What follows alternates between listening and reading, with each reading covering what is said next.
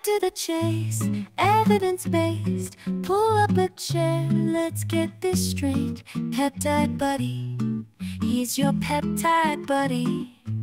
Hey everybody, so quite a literal few of you have asked me to look into peptide storage. What environmental setting is best for lyophilized powder? And after reconstitution, do your peptide products have to be stored in the fridge, at room temperature, or in a vault under the sea? All great questions, and I think it's worth addressing the topic once and for all. So let's say a hypothetical person stumbles upon a vial of research-grade peptide that was legitimately and safely compounded. It's now present as a powder. This is the product that'll be mixed with reconstitution solution to create the injectable peptide solution. And I think before we address my own ideas, let's look at what the FDA says about it in the peptides that are actually clinically approved and prescribed to people. So tesamorelin, as we know, is a treatment modality for those suffering from HIV-related lipodystrophy. Now, the product for the most part uses a single dose vial, as in it's reconstituted, used immediately after, and then discarded. But recommendations for compound storage are up to 77 degrees Fahrenheit or 25 degrees Celsius, which even the most frugal air conditioner users can easily adhere to. The same also goes for Vyleesi, the FDA-branded product of PT-141 or bremelanotide. The recommendation for the Ozempic pen is to refrigerate until first use, then either at room temp or in the fridge for up to 56 days after. It's also recommended to refrigerate Zepbound or tirzepatide. However, the pen can survive room temperature up to 86 degrees Fahrenheit for 3 weeks. So what can we generalize from these different FDA-approved prescriber guidelines? It's that in the short term at least, mixed peptide products seem to withstand some heat for at least a couple weeks. In the long term, however, this may not be applicable for someone who plans to essentially hoard peptide powder in an apocalypse vault of sorts for years to come. But really, what someone gets if ordering a research peptide is a lyophilized powder, this is crafted in a process that's pretty much freeze-drying, in which water is removed after the compound is frozen, which makes handling the product easier in addition to enhancing the product's stability. And given the augmented stability that comes with such a process, it makes storage much less of a hassle or concern, which is therein one of its greatest purposes. However, in order to answer the questions we all want to know the answer to, myself included, it's probably best to work backwards by answering another question first. That is, what would decrease the stability of lyophilized product? The answer is moisture or meltback, which is a process in which liquid, which the compound was made devoid of, begins seeping back in, rehydrating it, thereby decreasing the stability of the product and making it more prone to degradation. That's why if you have peptide powder that you plan to use months or years out, the recommendation is to freeze it, to continue a low moisture environment while minimizing light and external heat sources, and hopefully maintaining stability of the freeze-dried product. However, if someone plans on using a powder shortly after getting their hands on it, let's say a few weeks to a month, it's fine to store at room temperature in a darker area or in the fridge. With such a short time frame to use, it likely doesn't matter either way. After reconstituting your peptides or mixing it with the water-based solution, then the recommendation is to place the solution into the fridge where it'll remain stable for likely a week to a month. And since most of these products don't come with over 5 milligrams of solute to mix, this will likely be a non-issue as well. So in a nutshell, you have powder and you're going to use it soon. Fridge or cabinet to provide cool and dry storage. You have powder that you're going to use in a couple months to a year. Place in the freezer. You've mixed your reconstituted solution. Put it in the fridge. All of this while using common sense and avoiding external sources that could reduce the stability of or contaminate the product. Think light, heat, and I wouldn't personally recommend storing it inside a jar of mayonnaise, for instance. But in all seriousness, safe and sterile handling practices are always good form and to be encouraged. So as always, I'll link all the pertinent and used sources in the description below. There's also a video I made some time ago on reconstituting peptides, which I'll place in the description as well. Don't forget to hit that like and subscribe button if you do like this evidence-based peptide content. It's the best and only way to help a small peptide YouTuber like me out. However, if you're looking for a further way to support the channel, if you want to be one of the crazy few involved, the link to the Patreon will be below too. We've got more content on there, all videos are subscriber requested, and it's just a fun way to communicate with everybody. Regardless, and most importantly, thank you for watching, and I hope you have a great day. Take care.